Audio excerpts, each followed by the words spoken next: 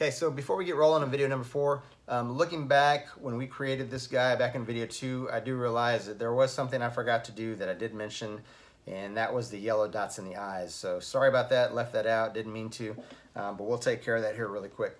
So just grab you any, thin paintbrush, toothpick, Q-tip, anything just with a tip, because we're not going to be very big with these guys on the pupils here. Just get you a little bit on the end of your brush. We're going to go right in the center of those glossy eyeballs. And that's really all there is to it, and nothing major. Again, but it does add that extra sense of realism and depth to the work. So they're not just black eyes now they actually have some kind of personality in there. But that's it. I wanted to catch up and make sure that I did include that since I did forget. But moving on here, so before we can actually get to the assembly of the frame with the clothing and the addition of the head and the neck, we actually have to build that neck piece now. Now in video 3, we talked about building this neck stem, right? 4.5 inches, 2 inches, or 2.5, however close you want to make it, as long as it fits snugly into that neck piece. What's got to happen, once we built this skull, we probably could have done the hole back at that time, but not really a big deal because, like I said, we have to build this out. And you remember I mentioned that we're going to build it with painter's plastic. We're going to make the neck look meaty. So if you turn that head over, what we're going to do is we're going to put a 1-inch hole into this foam. However, we're not going to go straight into the back of the head. Let me get this so you can see it. If I'm holding this where the head is looking straight, we do not want to go straight, because when you insert that neck stem straight and you go to insert it, what's going to happen? He's going to be looking straight up at the sky, and that's not what we want. So tilt him forward. You got to imagine this neck piece going straight up into his head. So in actuality, it kind of goes up at a 45-degree angle. So when you turn that head over, that's exactly what you're going to have to do with your drill. Again, grab your drill with a 1-inch bit, paddle bit, wood bit, whatever you want. Get it right pretty much in the center of the skull. Go ahead and start that drill just a little bit, just enough to catch it. Okay, now you want to angle that and start taking it up into the head at an angle. And really all you need is the depth of that bit, nothing more. Go ahead and pull it out. Get all that extra foam out of there. This will be a little bit messy, so just kind of have something to catch all that residual foam in. Okay, so what you're left with is that 1-inch hole, right? Okay, and again, this hole goes up at an angle, not straight in the back, so that if you get this and dry fit it, put that in there. You can see how it sits now. So when we insert this into the PVC body, which is actually, that T is at a 45-degree angle, he's going to be up slightly like this. Not like this, not like that. We want him just around this angle right here. So let's look at that right there. Again, so you can see he's in there at an angle. What we're going to do at this point, we're going to hot glue this right around here. We're going to go in with some 3M spray and some strips of painter plastic. We're going to start to layer the bottom of this, and that's why I didn't paint this, because I knew this was going to get covered. However, when we're done, after we layer it, burn it with plastic, build that neck up, we're going to get the whole thing and hit it with latex. Mask latex again, that's our go-to. And once that's all done, we're going to flip this guy over. We're going to start spot checking him with black spray paint. He's going to have the same color palette as his head, so the whole piece will blend. And if I'm moving too quick, let me know. Shoot me a line, say, hey, Paul, I need you to slow down. I'm just kind of excited because this is kind of the fun part here. Okay, so we are ready now to apply the hot glue around this neck stem and secure this piece before we start applying the plastic and hitting it with a heat gun and wrapping it and building up that neck. Okay, so again, we have our neck piece in there. We got our heat gun ready to go. And all we want to do is go around that entire neck stem. Yeah, you want to, don't be shy to use a lot of glue because you don't want this thing to move. So just go all around that neck. And once I do that, I like to let that start to cure just a little bit. Just blow on it. Go ahead and start adding some more. And I usually go around this neck stem 2 to 3 times, like I said, just to make sure that I've got a good adhesion between that stem and that foam so that that piece doesn't move once it dries.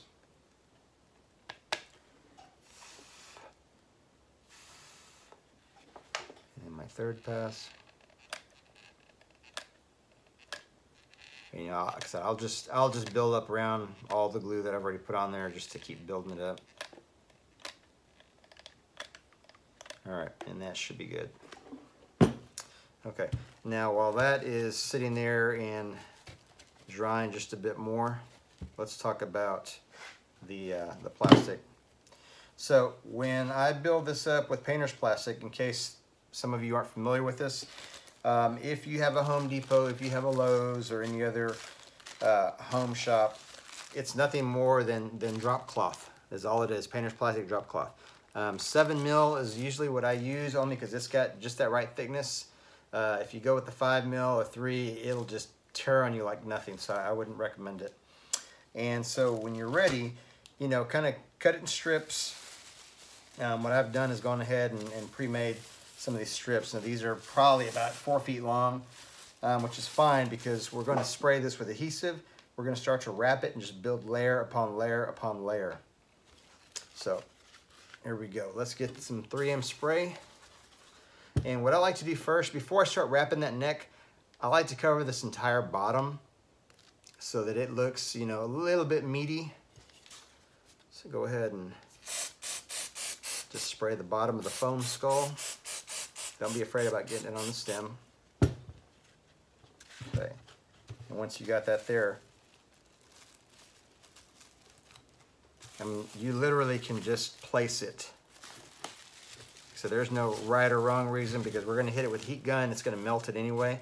But all we're trying to do is build a little bit of the base layer. And you're probably thinking, well, can't you just use cotton? You can, but like I said, we're trying to build this up. So I want, you know, some actual meat to this thing. Cotton would take forever to get to that kind of thickness. All right.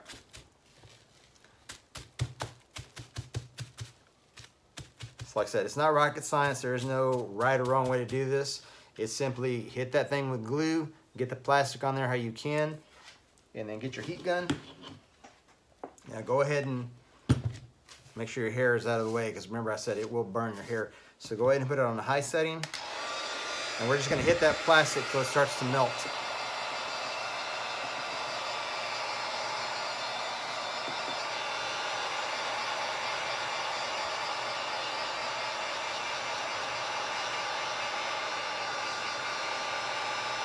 Going all the way around it. Okay, so that is good right there. And as you can see, it melted some of that plastic. Be careful, it is a little hot and tacky, but it cools off pretty quick. So you want to get that right there. That's pretty much of a good base coat that we need.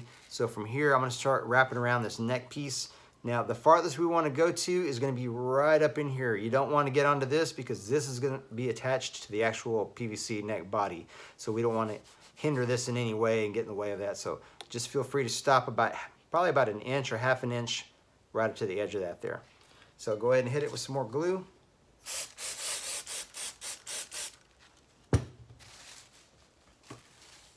And then I'm going to start to wrap.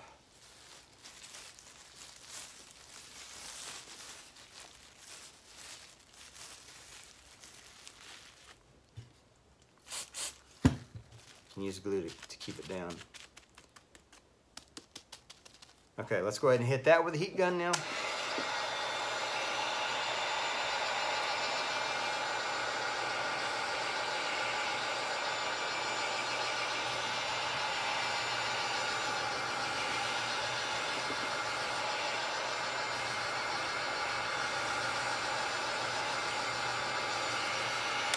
Okay, so we've got a good base going, so you can see how that's starting to act up there. So we're going to build down now. We want to connect this neck to the bottom of the head and just kind of bring it out. So let's just spray it again. Get you another strip of plastic.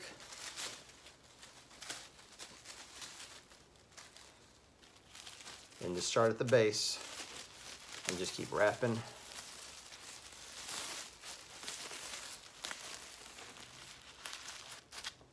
Back it down, hit it with the heat gun again.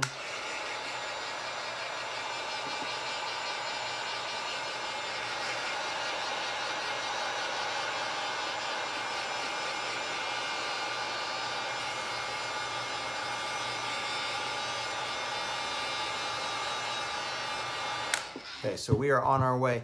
One thing before we go any further, now I know in video 3 on the frame assembly, I specifically said do not paint, do not do anything with joints that have to move. So while you're spraying this, be extra cautious not to get glue on this because you won't get it off. Like I said, it'll piss you off. You'll go in there to turn it, it'll get stuck, and you're gonna start with a new piece. You don't want to do that because why? You've already got this thing built into the skull. You'd have to take this whole thing apart in order to do it if you ended up gluing this piece in here like you should have. So let's keep building up on this. Stay away from this with the glue. So you're just spot checking, you're not going crazy, so it shouldn't be that big of an issue. Grab another piece of plastic. And just start around here. And once you get to this point and it starts getting meaty, you can go crazy with it and make it as meaty as you want at that point. Because the more you hit it with the hot glue with the heat gun, it's going to look super real as it starts to melt and become skin-like.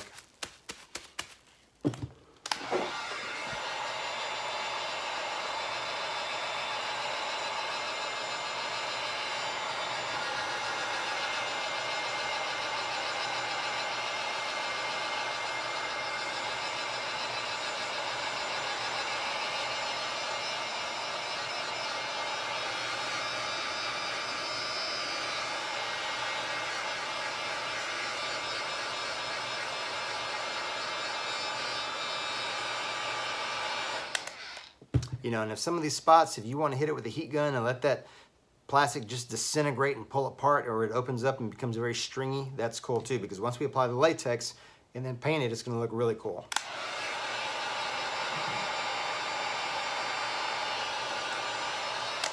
All right. So for our demonstration purposes, I think I'm going to stop there just to give you an idea of where we're at now. Let's pull this hair back down.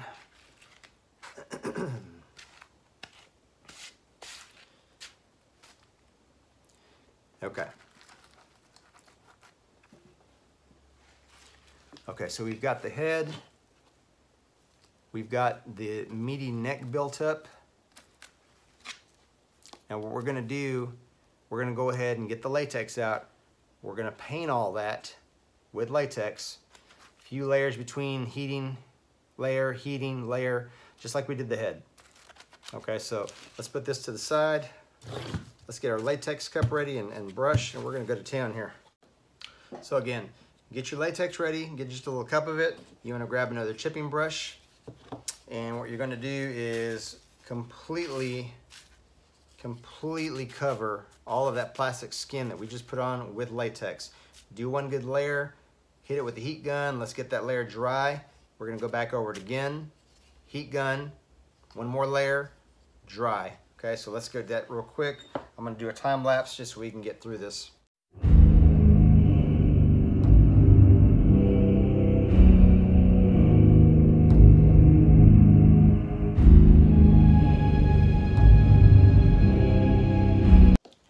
Okay, so our neck at this point is starting to look pretty damn good. He's got the meatiness that I want. He's got the texture that I want. So what our next step is going to be is to frost the back of this guy black, just like we did the skull initially, right? We don't want to overdo it. We just want to give it some hues of black because what's going to happen after that is we're going to come in here, hit it with spray, and then we're going to spot check it with cotton and start to blend some more of that in to give it just a little bit more meatiness, a little bit more realism before we do a final paint over and then dabbing with some stain. So let's turn this guy over. Let's get the black flat spray paint again. Again, we're not going to overdo it. And again, we're not going to do what? We are not going to paint this stem right here because we need that to rotate. Just keep that in mind. All right, let's start hitting this.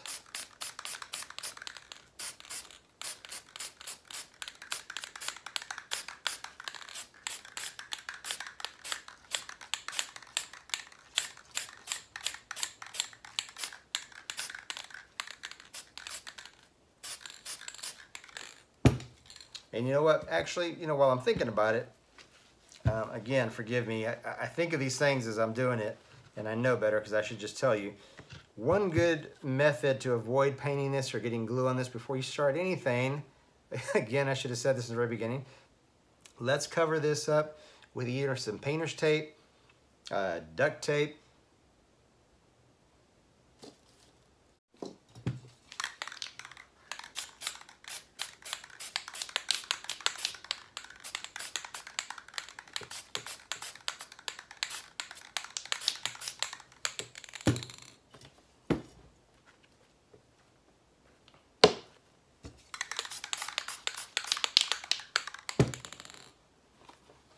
okay, so as you can see, he's now pretty much got the same color palette as the rest of his head. Almost, not fully, but halfway there. Again, we're gonna come in here with some more adhesive, some cotton, latex that. We'll go over it again with the paint, and then we'll start to use the stain. So get that spray adhesive. Go ahead and spray this guy. Just some of the areas down here. You don't need a whole lot. Go ahead and get your cotton ball, and then we're gonna start to just dab that cotton like we did on the skull initially.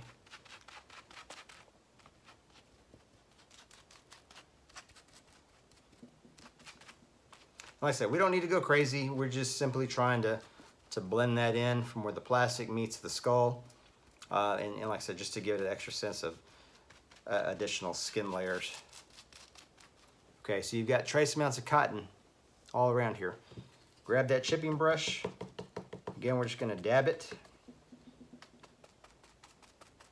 Start going over that cotton.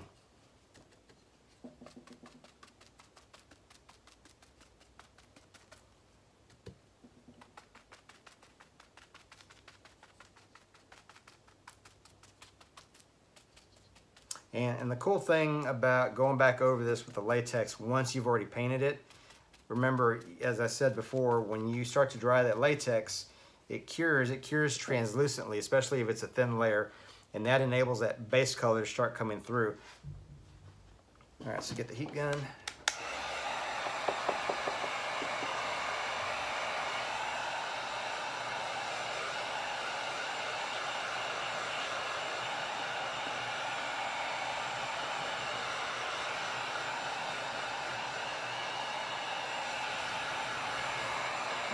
I'm gonna go over the whole thing, and again, it won't take that long because all we did was dab on just a little bit of latex, not a whole lot.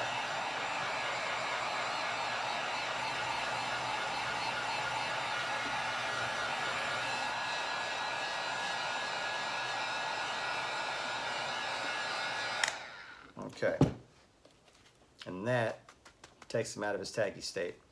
So what we want to go ahead and do at this point, go ahead and get your flat black once again. Let's go ahead and just lightly frost back over some of those pieces.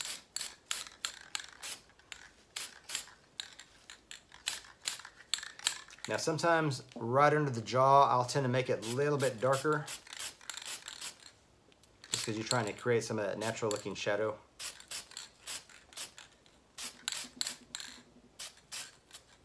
And maybe around the base of the hairline, you can darken it just a little bit more. Okay, so I'm gonna flip him back over, pull his chin straps back down, put his hair back down. He's looking like a hot mess right now, but he'll look pretty cool once we get him all straightened out.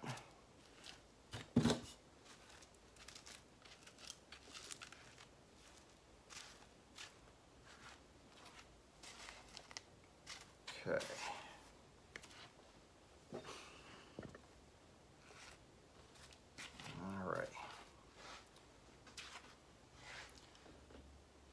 Okay, so we've got our head, and as you can see, you know, now he's kind of has the meaty neck down here to go with it, so it's not just straight PVC that you're going to be seeing.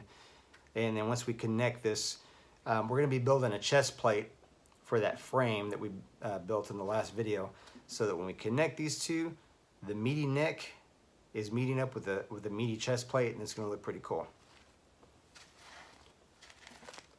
All right.